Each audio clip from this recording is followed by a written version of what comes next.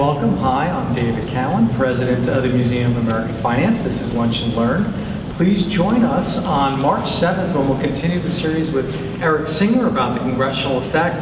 This is where we take a look at stock market returns when Congress is in session versus when it is not in session. Turning our attention to today's speaker, Joe Carlin. He is the co-founder of Know Thy Market, LLC, which is a strategic consulting firm. He co-founded it with Robert Bell of Banana Boat fame. He started that company. And together with Joe, they wrote a book, From Lifeguard to Sun King, about that experience. And Joe now has turned his attention, he's written for 12 years, to Ben Graham, and the book is The Einstein of Money, The Life and Timeless Financial Wisdom of Benjamin Graham. This is a very readable book. I've read it, I really enjoyed it. Joe intersperses biography with the timeless value investing framework that was fathered by Ben Graham. So the chapters are interspersed, but there is also a lot about the disciples of Ben Graham in value investing, and of course, the most famous, the Sage of Omaha, Warren Buffett. Now this book will be on sale afterwards in the back. Alan will be happy to sell you a copy, and Joe will be happy to autograph it for you. Now we are a finance museum, which means we've got a lot of interesting things down in our archives. And in particular, we have something called the Graham-Newman Collection. Jerry Newman was Ben Graham's business partner for several decades, and so we have a lot of their artifacts, and you can go on our website under the resources and collection area, www.moaf.org, and see a lot of those images from that collection.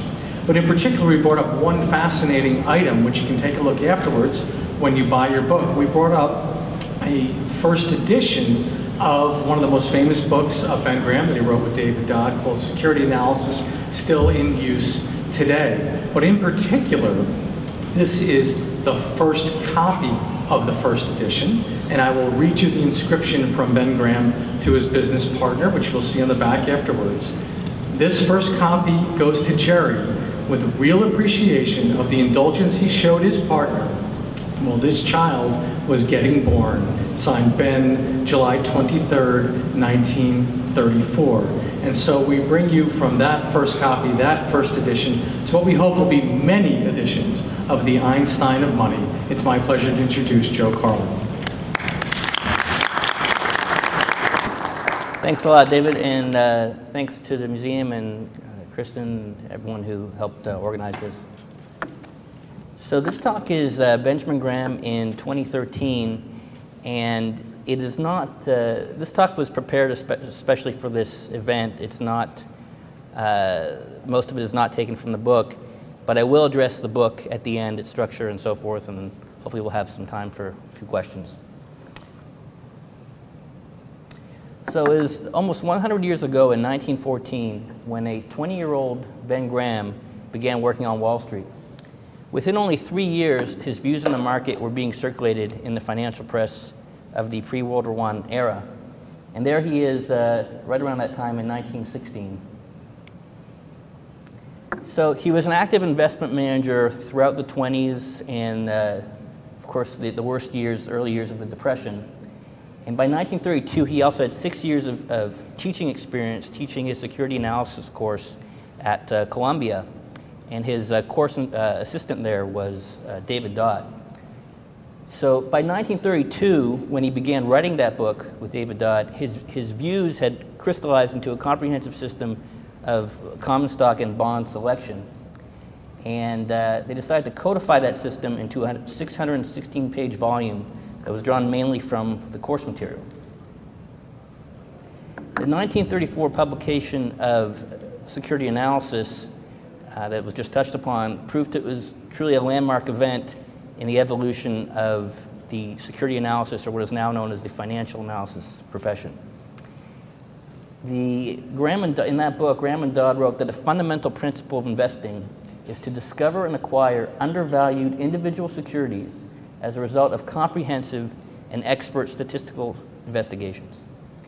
So at its essence, the value investing school states that an investment professional's independent analysis of a company's capital position and earnings performance determines the intrinsic value of a security. Just to illustrate, here's a graph. You'll see that line, the value line, and you'll see the price line.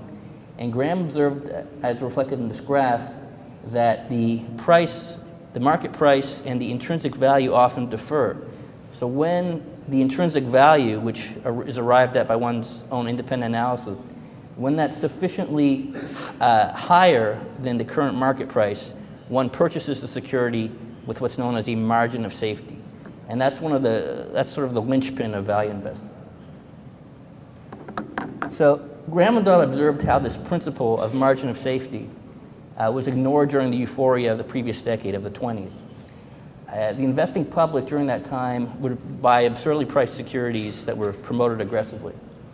So these intrinsic value and margin of safety were neglected as a phenomenon called Mr. Market took the reins.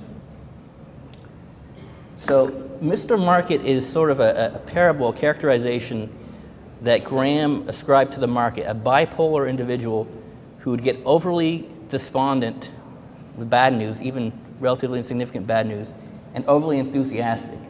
Because Mr. Market lets his enthusiasm or his fears run away with him. So, as illustrated by those two images there.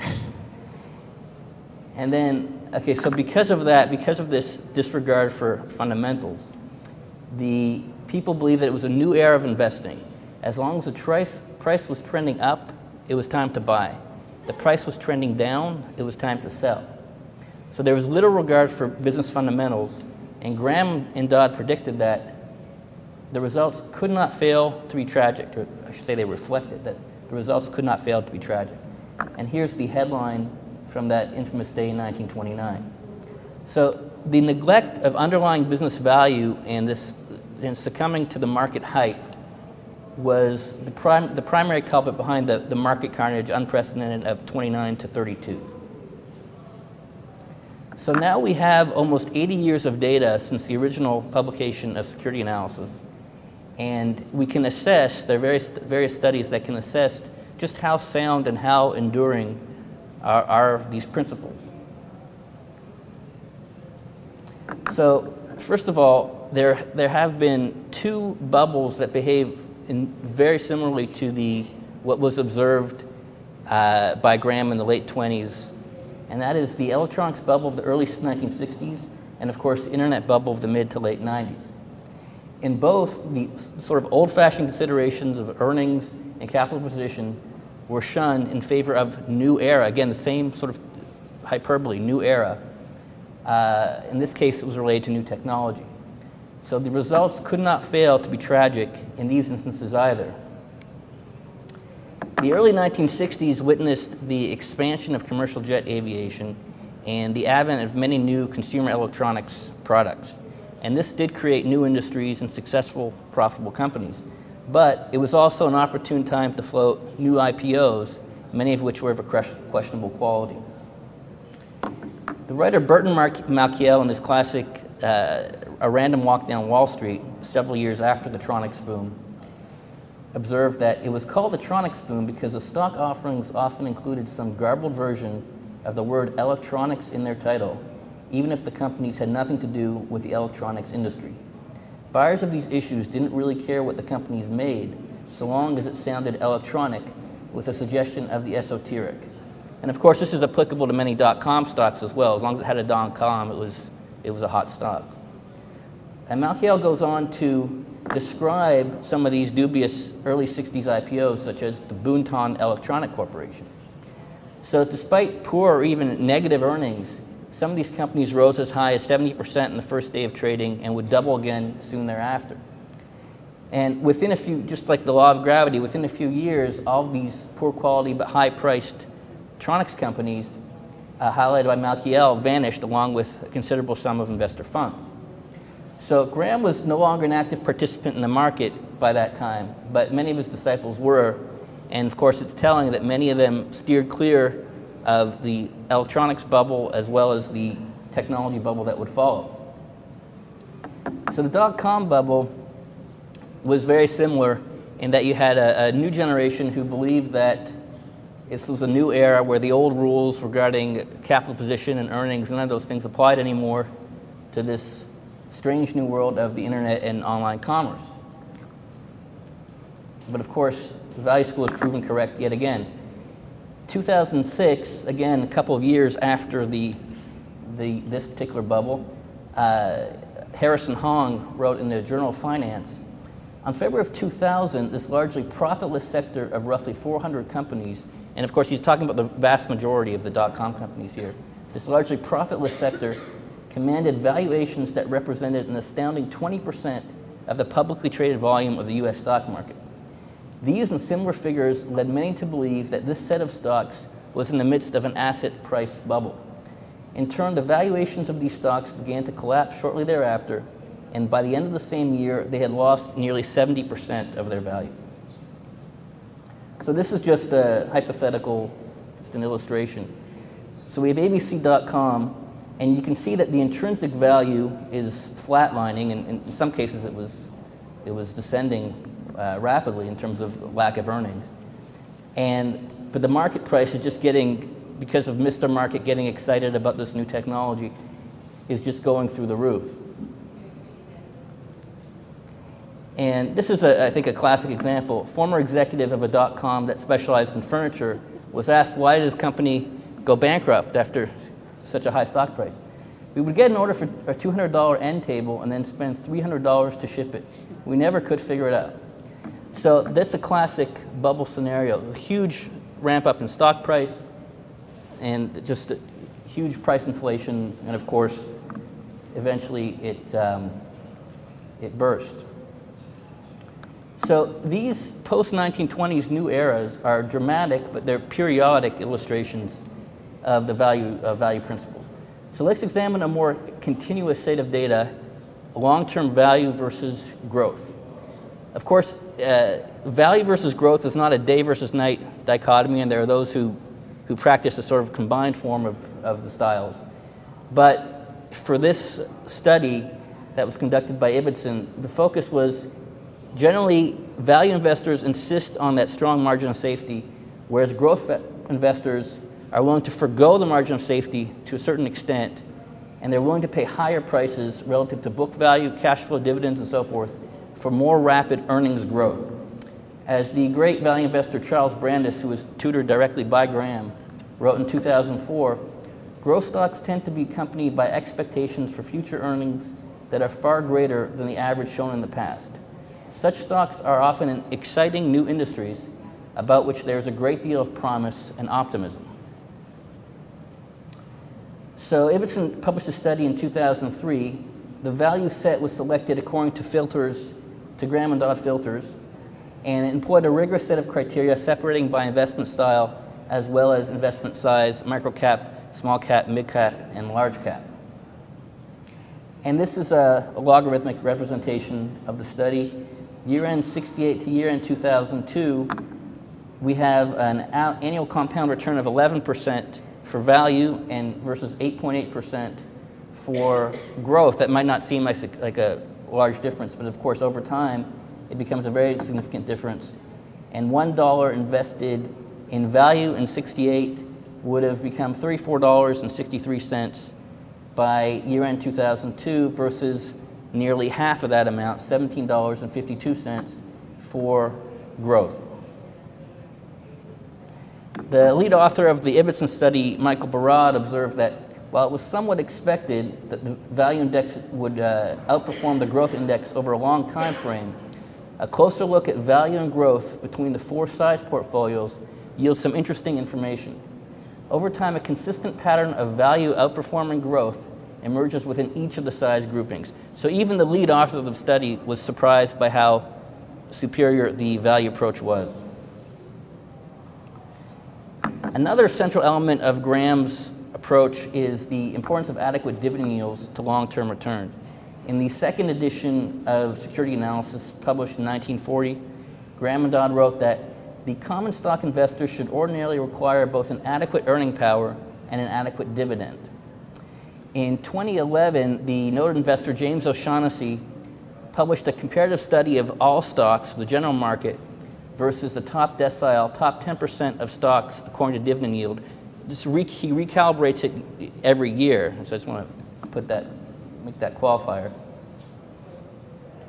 So here, we have $10,000 invested in the general market in 1927 becomes $38.5 million by year-end 2009, whereas the same sum invested into the top decile of dividend yield becomes $102 million, which is an improvement of over 150%. So this certainly reinforces Graham's contention in this regard. But O'Shaughnessy actually published in EVA a study that's even more germane to our discussion, and that is the general market versus the top decile according to value factor 1. Now what he calls value factor 1 is a composite of price to book, price to earnings, price to sales, and price to cash flow, and highest EBITDA over enterprise value. The latter is a clearer metric than PE because PE can be distorted by debt. So this is a very sound composite that he put together reflecting several Graham and Dodd style filters. The time frame is a bit shorter because the data for some of these metrics was not available in 1927. So we see here that the $10,000 invested in value factor 1, 1963, becomes almost $14.7 million versus 1.3 for the general market, which is astounding. The average compound return for value factor 1 is 17.18% versus 11.22% for the general market. So despite a time frame that's roughly half of that used for the dividend yield comparison, there's a much more dramatic discrepancy, and that's not an accident. As Graham would have expected, a selection mechanism incorporating several of his criteria is more successful than one based around one alone, in the other case, dividends. The results of both studies, covering data as recent as December 2009, so post-2008 crash, are strong confirmations of the timelessness of the Graham approach. And actually, interestingly, just a few days ago in the journal, they cited a study that showed that value just this past year outperformed growth 19% to 11%. But I prefer these longer-term studies because in any 1 year or 5 year time frame, value can underperform. But I think that the long term really tells a real story. So as Warren Buffett told a Columbia University audience in 1984, there will continue to be wide discrepancies between price and value in the marketplace, and those who read their Graham and Dodd will continue to prosper. Another central element of Graham's legacy is his methodical scrutiny of financial statement data. He was the co-author of a book entitled The Interpretation of Financial Statements, and generally his reluctance to accept corporate financial reporting at face value, it sort of permeates all of his writings. And this was a central aspect of his legacy, and in 1949 he wrote, "The investor may well need some education in this area regarding quarterly and annual earnings reports.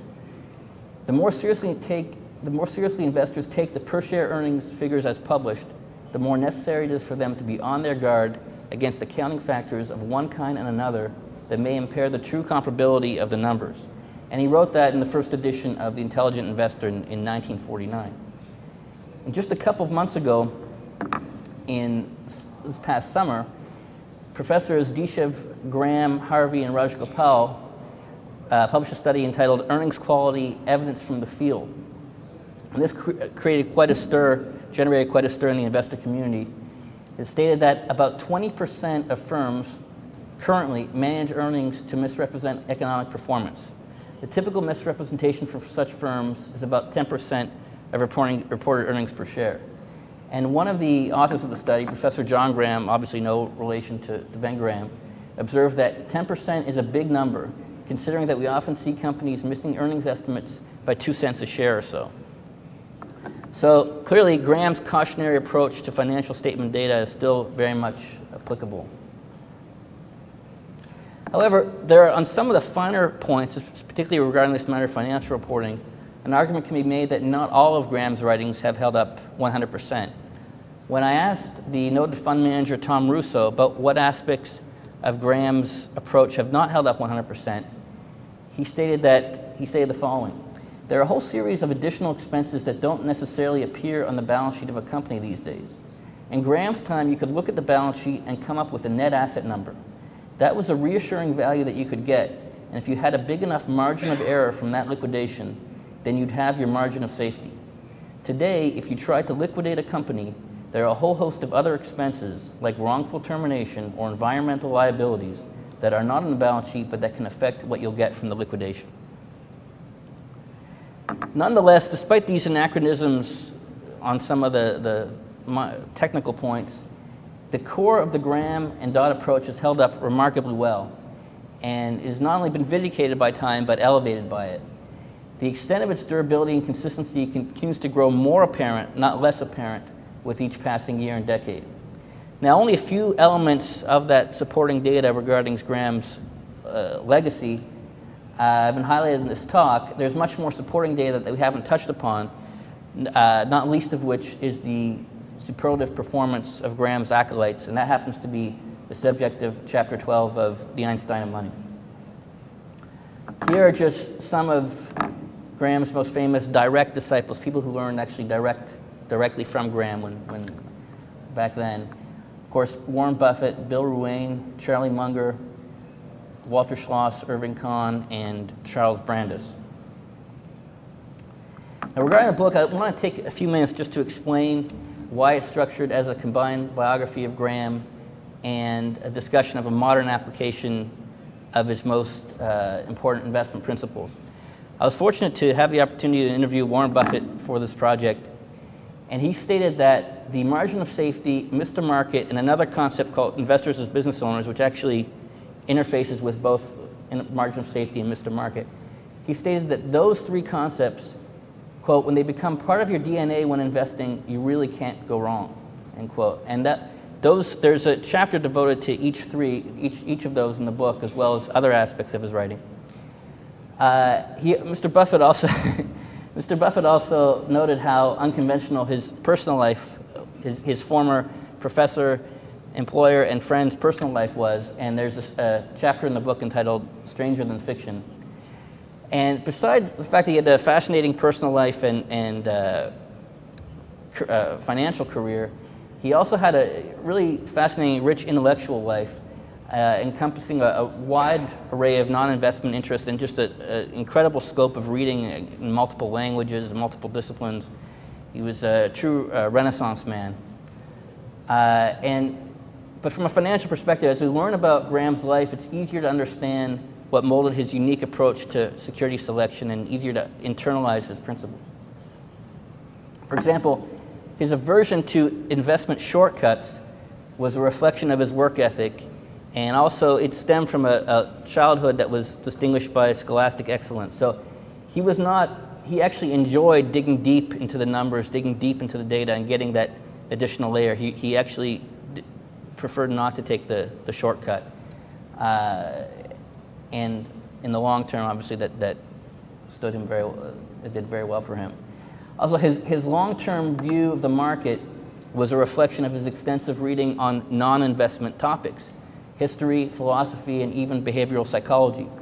I was also fortunate to interview Charles Brandis for this project, who was also a direct disciple.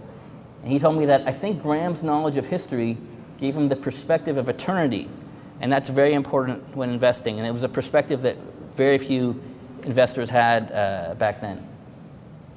As well, his insistence on a large margin of safety stemmed directly from his riches to rags childhood and his first experiences with market volatility, firsthand experiences with market volatility as an investment manager. And he experienced tremendous volatility and problems going as far back as 1917. So he was actually, from there he developed his margin of safety concept. So he actually was practicing a form of margin of safety going back well before the Depression. But of course the Depression did reinforce his financial conservatism and particularly gave him an aversion to using leverage. Anyway, there are many other examples in this regard, all detailed in the book.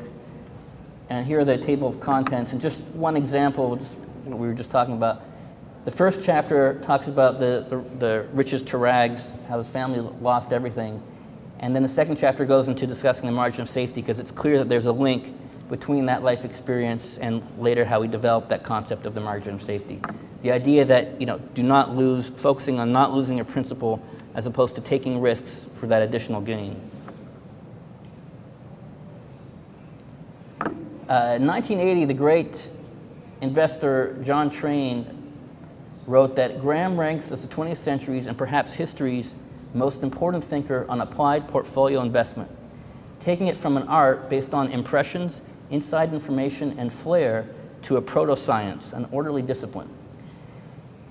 Now here, some 33 years later, and all these studies later, I think an argument can be made that he's perhaps history's most important thinker of investment finance. Having worked on Wall Street for 42 years, Graham was able to observe certain patterns, and given his knowledge of human history and behavioral psychology, he was able to form a paradigm that applies remarkably well across different generations and different situations. So just a few months prior to his passing in 1976, he told an interviewer that, "I think this business of greed, the excessive hopes and fears and so on," and excessive hopes and fears, that's reflected in the Mr. Market concept we touched upon earlier, "will be with us as long as there will be people." So implicitly, as long as these patterns persist, Graham's paradigm, the effectiveness of it, will persist as well.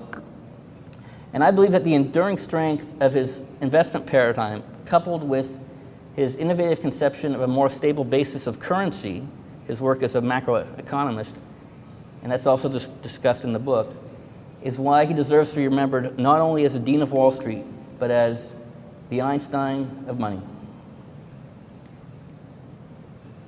And thank you very much.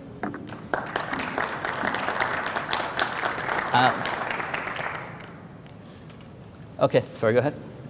Two questions. One of the criticisms has been that if one used the strict criteria for the overall market, one would have avoided much of the bull market of the post-World War II era. Mm-hmm. And another one with regard to his personal life, do you go into his alleged womanizing? Okay, so regarding the first question, that's an interesting point, because the performance of his fund in the post-World War II era did in fact, was actually slightly worse than the overall market for that particular period. However, that was also the period during which they took a 50%, his company, Graham Newman, took a 50% stake in Geico, which later paid them back about 200 times. So it was actually the time of his biggest, what turned out to be his biggest ultimate success in the long term. But that's correct, that during that time frame, it seemed like he was off base. And some of his young people that worked for him at that time thought he was too risk averse during that time. So that's a fair point. And then regarding your second question about his, yeah, I mean, he lived a very unconventional life, especially for that time. He was married 3 times, and towards the end of his life, he lived with a 4th woman who was not his wife. And he certainly, I think it's sort of part and parcel of who he was. He was, both in terms of investing and in terms of living his life, and also his intellectual life, like he was an agnostic, at a time where that was sort of uncommon. I think he was someone who, for better or worse, would always do his own thing, and it created a lot of controversy, but it also created a new way of looking at the market. Who else would you recommend could you invest with that's kind of a disciple of Graham? And obviously Warren Buffett and Berkshire Hathaway, but who else is out there that... There's still a number of, there's the First Eagle Fund that Jean-Marie Evillard used to run. I think he's still an advisor to that fund. Seth Klarman is definitely... You mentioned in the book Royce Davis, Royce funds. Royce Fund, yeah. There's, I can't remember the name of Glenn Greenberg's fund. Charles Brandis still active. And the Kahn brothers, they use sort of a modified Graham and Dodd approach. There's probably hundreds of funds around the world that adhere to this approach to varying degrees and in different ways. Some are more purist in their approach than others. So it's Lilu, L-I-L-U. I think it's called Himalaya Capital Partners. And there's a number of others. There's a whole chapter in the book that sort of lists out all of them. And many of them now are actually even in other countries. There's some in Europe and Japan, and some who focus on different sizes, different sectors, so it sort of depends on your preference. And then also, if I wanted to further my education in kind of his methods, are there any courses that you could recommend or other ways of kind of enriching my knowledge? Yeah, well, I certainly would recommend reading Graham's original works. I think Charles Branson's book, Value Investing Today, is quite good. It's 2004, it's relatively recent. And I really like Lawrence Cunningham's book a lot, and that's actually what got me interested in all of this. It's called How to Think Like Benjamin Graham and Invest Like Warren Buffett. It's about 10 years old now. Pat Dorsey's stuff is pretty good. There's a whole world of, those are some sort of off the top of my head, but you know. Yeah. There were two bubbles you mentioned, the dot-com and the Tronics. Obviously the dot-com came after Graham, but did he ever say anything about the Tronics bubble? That was before my time as an investor, but in the dot-com bubble, there were some people that were making tremendous amounts of money. Oh, sure. Of course, if they. But that's the whole. That's sort of central aspect of Graham's thinking, is that in the 20s too, late 20s, there were people who theoretically, if they got out just at the right time, they did very well, right? But Graham believed that it was a roulette wheel to try to time the market that way. He said you're right as often as you're wrong. So it's better to buy with a large margin of safety, and then you have that cushion. So he didn't believe he could predict the price, 2 weeks from now or 2 months from now or anything like that. But he believed that if he bought with a significant margin of safety when the market was mispricing it so dramatically that it was just a matter of time before he could take advantage of that.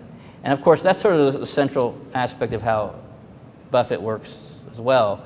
I mean, Harley-Davidson had a bad earnings report in 2008. There was a financial crisis going on. The stock got hammered, and I think stock lost 30–40% of its value. No, actually, the stock lost over 60% of its value. It went from around 32 or something to around 12. He bought it up at 12, and then a couple weeks later went down to 8, and people in the financial press were like, what if Buffett's such a fool, went down to 8, right? And a couple months later, because the fundamentals were still strong, and there was no reason to price it at 12, it went all the way back up to 30 or something, right? So he didn't predict that he didn't know that 12 was going to be the floor, but he knew that 12 was a ridiculous pricing for something where the intrinsic value was still in the 30s. So that's the principle, is that you don't pretend to know how to time the market, but you know how to take advantage of its irrational extremes. I always wonder what's the good. I see the rule of thumb for buying margin of safety, but I always wondered what the rule of thumb would be for selling once it's past its intrinsic value. Is there a certain multiple or factor, or you just wait for a Head and Shoulders or a technical analysis? Or what actually sets the flag to say, I'm done with this venture and I should move on? Right. So, I mean, there's different opinions on that. Some people say if you're buying with, you have to buy with at least a 30% margin of safety, and then once it goes back up and it corrects at 30%, then you sell, right? Although theoretically, if it's going back up because of irrational reasons, because of hype, instead of, despondency, it can go way back up. You're not going to take that chance. And there's others who prefer to hold for a very long time, just because they believe that the business is still growing and the earnings have more potential to expand. So, yeah, I mean, there's so many different opinions on that front. I'm sorry, did Graham have a firm opinion about that? I think it depended on the scenario. Sometimes he'd do what he called cigar butt investing. And this idea of cigar butt investing was, it was actually a weak company, and you didn't really have long-term faith in the company, but it was being mispriced so badly that you bought it and just waited. It took a few last puffs of the cigar, and then you would sell it once it's so something where the intrinsic value, let's say, was $20, and it was because of what's on the balance sheet, even though there was poor earnings, and let's say it was being sold for, $7 or something. So you buy it, and then once it got up to 15 or something, he'd sell it. Whereas for companies that he saw, there was a strong companies, which is more the style that Buffett does, of sort of stronger long-term companies, then it was more of a buy and hold scenario. Which edition of the security analysis do you recommend people study? There's 3 or 4, right? There's 5. There might even be 6 now. I mean, each of them draws on recent economic data, things like that. I mean, I've personally read the 1934 and 1961 editions, and I've skimmed through the most recent one. I would kind of recommend reading the first one and then really reading the most recent one, because I really enjoy his writing, and it's interesting to see the original one. And but of course, many things have changed since then, but some of the fundamentals are. But I would actually recommend reading The Intelligent Investor. If you haven't read The Intelligent Investor yet, I would recommend reading that before Security Analysis, because it's a better kind of overview. Security Analysis kind of gets into the trenches a little more. So it's sort of, I think Intelligent Investor makes sense to read that before the Security Analysis. Yeah. You were saying that price-earnings ratio can be distorted by debt, and there was a better indicator. Can you elaborate on that a little bit? So the PE could be very low because the company's carrying a lot of debt. Right? So you could have a very low PE, but not necessarily because the price is underestimating the earnings, but because the price is being reflected of the huge debt carried by the company. So this other metric that O'Shaughnessy talks about, EBITDA, an enterprise value is basically the takeover value of a company. So it's what somebody would pay to buy the company. So they'd also have to take on the company's debt, right? They'd buy the market capitalization. They'd also have to cover the debt of the company. So if you take that and you put earnings over that, that gives you a better picture, and that takes account for the debt of the company too. What would you say were like the most important characteristics in his makeup, his DNA, that enabled him to be such a visionary in this field? Yeah, I think one is his independent thought. The fact that he was willing to just, everyone could be going in this direction, and he says, "Does the data point there? No? Okay, the data point's here. I don't care if everyone else is going there. I'm going here." And that's I think, a central aspect of his thinking. Is he was very independent, and he had emotional discipline in this regard. I mean, he was willing to go in and place a bet that he knew might not pay off for quite a while. So he had patience and emotional discipline that I think was rare. And also he was comfortable both with the quantitative. He was a math major at Columbia, so he was very comfortable with the quantitative aspect of this, and he was also comfortable with the qualitative dimensions of investing too. Okay, thank you. Thank you, Joe. The Einstein Nickel Money is on sale now. Don't forget to take a look at the first copy of the first edition of Security Analysis from 1934. Thank you very much.